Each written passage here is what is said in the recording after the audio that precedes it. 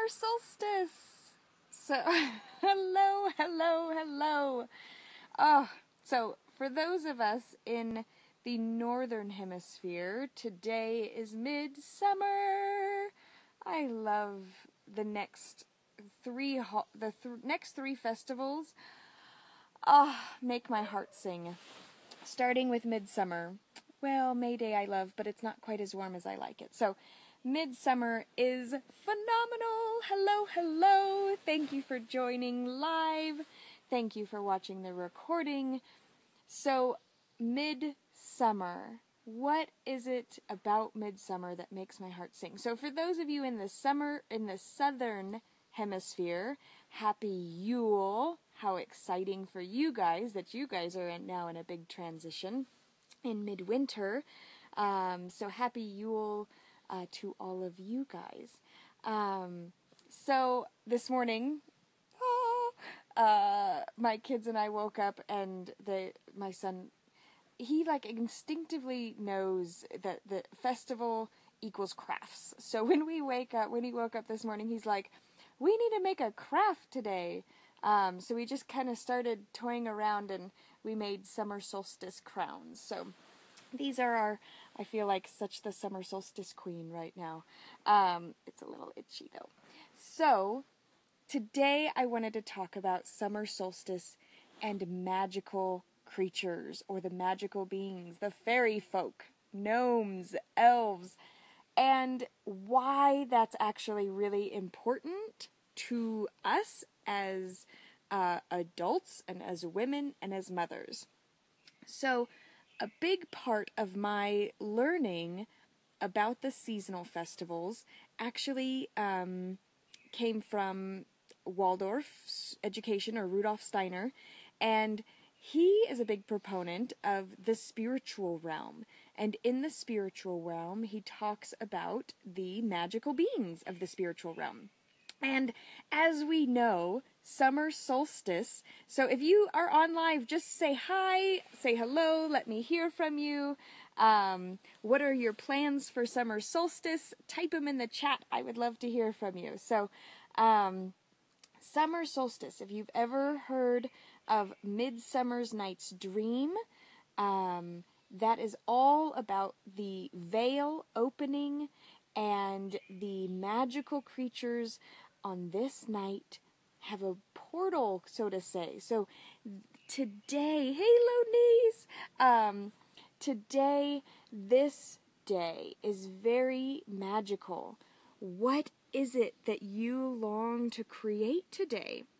And I find that it is so vital to acknowledge the magical beings, not just today, but always, and in all ways, because they help us tap into something higher than ourselves. And they also help us stay very childlike. You cannot dance around in a fairy ring with the fairies and be Miss Serious Mom who has to do everything and get things done. Right? Who wants to be that mom all the time anyway? I get it, we've got to get things done. But the fairy folk and the magical beings of the realm can actually help us not be so serious. Whether we truly believe that they're there or not, just having the playfulness of imagination that it's possible, or just making a fairy house, whether we want to create the magic for our children or we believe that there's actually fairies and magical beings around us. One of the magical mamas in this group is actually has a touch of her own magic and can actually see the magical beings in this realm, which is very awesome. So it's very cool.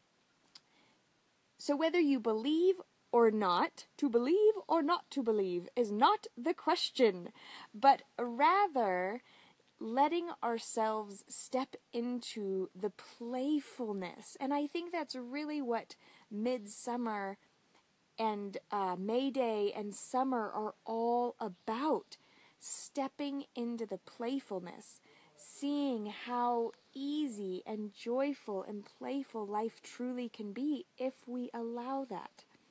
So, believing and acknowledging and discovering and playing, these are all very childlike qualities. And when we have childlike qualities, we actually are more open to receive. We are more abundant. We are more aligned with our spirit. So there is a big connection with midsummer, magical beings, childlike behavior, and us actually stepping into our own most magical selves. Children are like super magical until we kind of ruin them. Not on purpose. we make them obey, and we make them do all of these things to fit into a culture and to fit into a society, and in a sense we kind of make them lose their own individual magic because of that. So today is a beautiful reminder and a beautiful stepping stone to really step into and breathe into how can we allow ourselves to be our most magical selves today.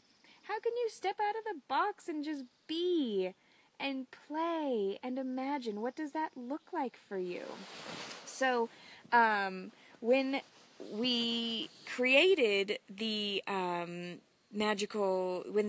when I created the Creating Your Magical Life Sisterhood, I had no idea that eventually, I did not plan it, to eventually lay on Midsummer. So tonight, on Midsummer's night, we get to come together and actually create another dimension, another layer of our magical life tonight. With the help of the fairy folk, with the help of the new moon, of really like planting our seeds in the darkness of the soil. So really exciting day today for me, and I hope that if this sounds like something that you're interested in, that you will join us tonight in the Creating Your Magical Life Sisterhood. You can go to magicalmothering.com to do that. We would love to have you there, and if anything, just set an intention with the new moon tonight to maybe plant a seed of being a little bit more playful. Hey Denise, so glad you could join. What does your summer solstice, what does you being playful look like? What does it feel like? What environment are you in? Can you be anywhere? And I would say, yes, you can be anywhere, and really start gravitating towards being playful no matter where you are. Stop letting your outer circumstances dictate who you choose to be. So what's your guys' plans for today? What does the sun energize you? Does the sun deplete you? Those are all parts of our personality as well. So the sun is very energizing to me. I feel alive and I feel so wonderful. So do you guys get the same way? Are you guys really energized? Hey, Krista! Talking about magical beings. So, yes. So, it's so vital to connect back within, especially on today where the magic is so powerful today. The sun is so powerful today. Our own magic is so alive and on fire today. And be careful, because it can burn you out if you're not doing it from a place of childlike innocence. Morning, I know your favorite. I know. I thought of you when I typed in the title, Krista. So if we allow ourselves to truly step into a place of purity, of innocence, of wonder, and not this judgment mindset, analyzing. We don't want that today. Kick that out of here today. For one day, let yourself be. Let yourself see what's possible. Is there a way to tap in for just a moment and really feel the magic? To look around, to be in wonder, and to feel the magic. So that is what I wanted to give. That is what I wanted to share with you. Please, please, please, if you're watching the mornings, either live or the recordings, I would love to hear what kind of topics you would like to talk about. Share what's going on in your heart. Share what's going on in your mind, and let us connect deeper. Let us go deeper. So, yes, make something silly. Wear something ridiculous today. Be a kid. Dress up. I should stand up, and I'm wearing this amazing dress just because I want to, and because it's so summer solstice-y today. So, yes, just how I would love to hear what you are going to do to play. So in the comments, share pictures in the Facebook group. If you do something fun for summer solstice, throw some pictures up in the Facebook group, start a post. I love it. Yay! I know, don't you love it? It's my favorite. I've been waiting. It's like it's too cold to wear in the fall on some days, but it seemed like the perfect summer solstice dress. Right? Thank you, Krista. I'm here to amuse you and dispel you and put you in playfulness today. Meredith, good morning to you. Good evening to you, right? It's your evening. So, good evening, Meredith. So, happy solstice to you on the other side of the pond, right? As they say. So, play. Be silly. We don't need to be so darn serious all the time. Don't we have enough seriousness going on everywhere else? Let everybody else be serious today. Let's just let go. Let go. Let go of everything that you think you have to do, be, say, act, create. And just let that magical wonder bubble up and see where it takes you. So thank you so much for being here this morning, and I'm really looking forward to hopefully hearing and seeing some of your guys' awesome days in the Facebook group. Please feel free, if you have photos or a share about how magical your day was, please put it in a separate post it up there. Let us all know what's going on in your life, what you can create today.